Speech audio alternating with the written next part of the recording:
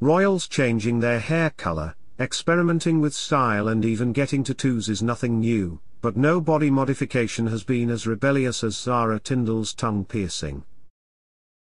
The Princess Royal's daughter was just 17 when she decided to debut a metal tongue stud for her royal family at King Charles' 50th birthday party in 1998.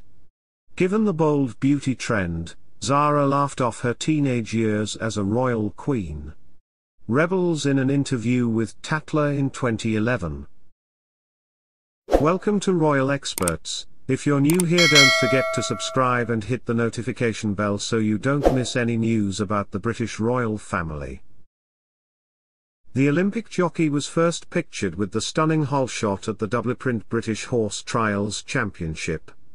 Zara laughed and revealed the shiny iron, and also rocked platinum blonde hair in the final years of her teens. "At least it didn't come out of my nose, or anything like that," she told Tatler magazine, adding that these days she was more likely to be found at home with her children and cooking spaghetti bolognese for her husband, Mike Tindall.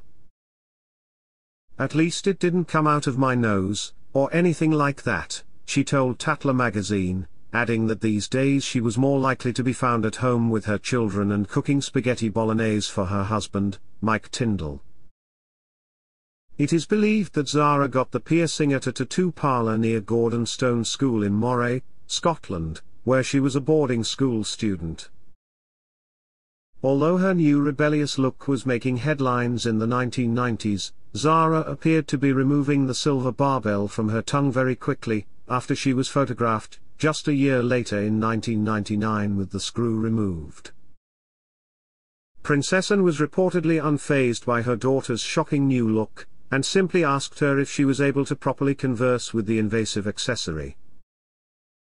Former royal butler Grant Harold, who worked in royal households in the 1990s, remembers the moment he saw Zara's new tongue piercing.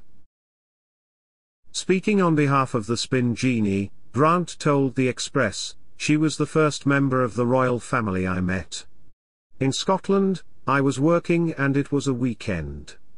All in the press was that she had her tongue pierced and it was very exciting. Because when she was talking to us, I suddenly saw the tongue piercing and said, 'Oh, I saw it.'" Grant added, "She's down to earth, fun and naughty. The agreement reached that day was that Anne didn't want her children to have titles, so they could have a normal life and do normal things. That's what she wanted." Thanks for watching until the end.